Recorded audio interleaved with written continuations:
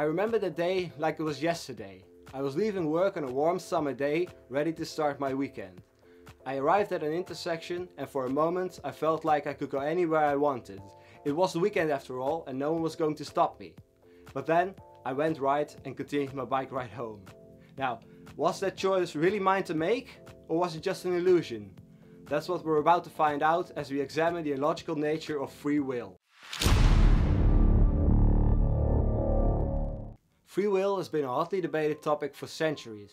From ancient Greek philosophers like Aristotle, who believed in the concept of choice by nature, to Epicures, who argued that our actions are determined by our desires, free will has been a subject of interest for many thinkers throughout history.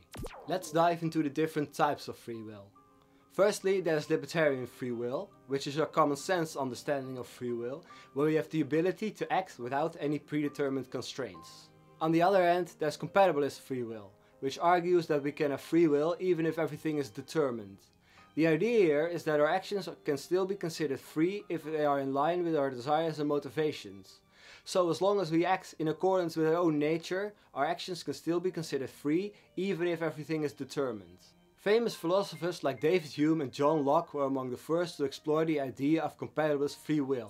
Hume believed that free will and determinism were not mutually exclusive and that free will could coexist with determinism. Locke, on the other hand, argued that as long as our actions are influenced by our desires and motivations, we can still be considered to have free will. Buridan's donkey is a classic thought experiment which explores the nature of free will. It was named after the 14th century French philosopher Jean Buridan. The scenario goes something like this. A hungry donkey is placed between two identical piles of hay at an even distance. However, the donkey is unable to make a decision as to which pile of hay to eat, leading to starvation. This thought experiment highlights the paradox of free will, as it seems that the donkey is unable to make a free choice due to an inability to choose.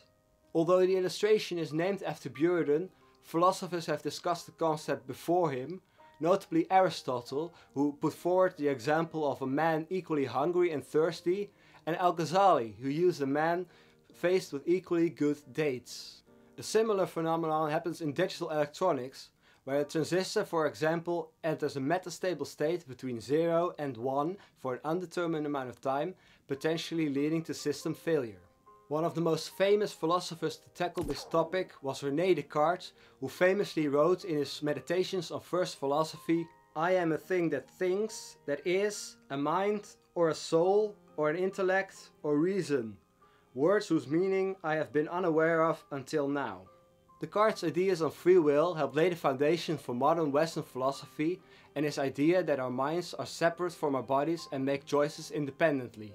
Another prominent philosopher, Immanuel Kant, explored the idea of moral responsibility and the role of free will in ethical decision making. In his Groundwork of the Metaphysics of Morals, he wrote, "We must hence admit that there is a practical law which commands the use of freedom in accordance with the idea of the moral whole, and that this law can only be the practical law of freedom itself."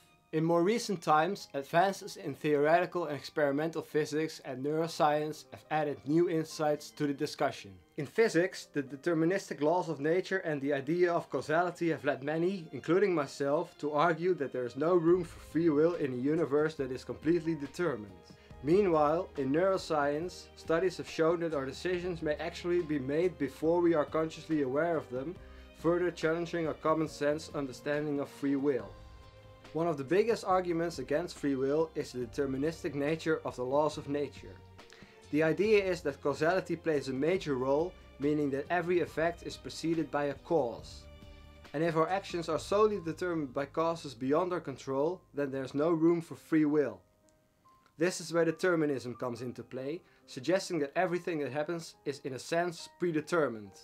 This clockwork universe started with Isaac Newton, where the universe, like a clock, winds down in a single direction, the arrow of time. Now you might be thinking, what about quantum mechanics? Can that offer us a reprieve? Unfortunately, as far as we know, the probabilistic effects of quantum mechanics are random and there don't seem to be any hidden variables that would make it deterministic.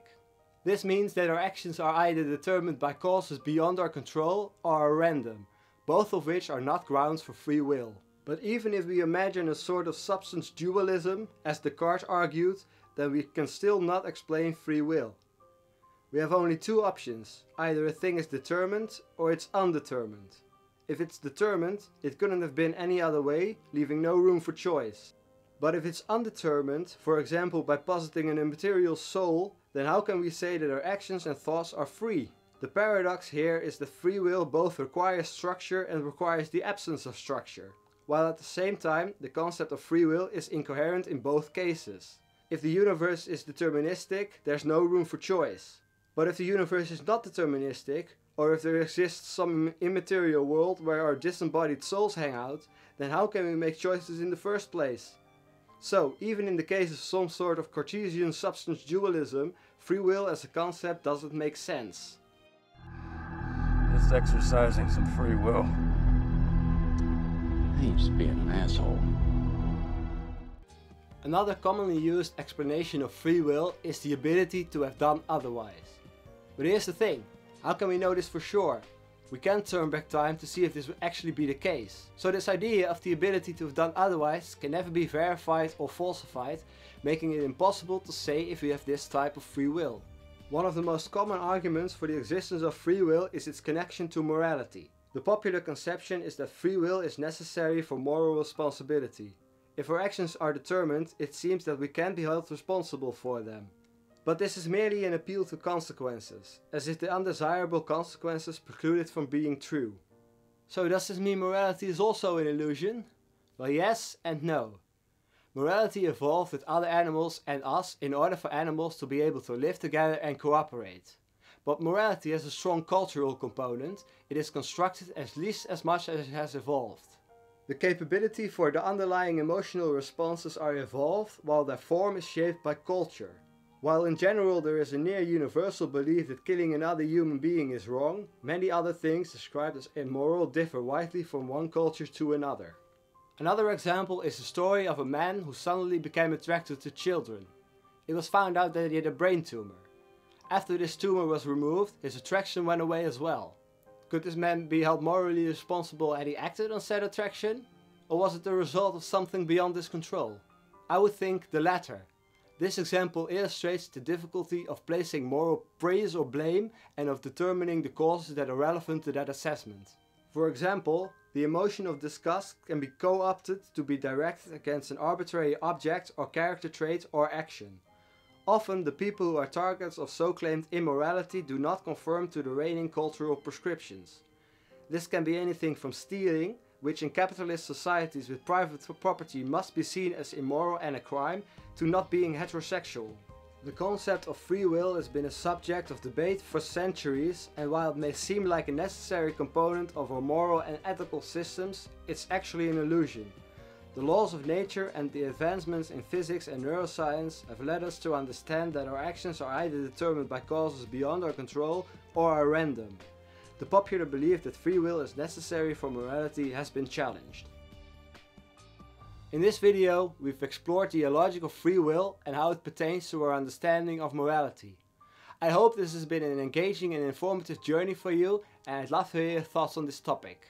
If you enjoyed this video, please like, comment and subscribe if you haven't already for more content. Thank you for watching. Until next time, keep thinking.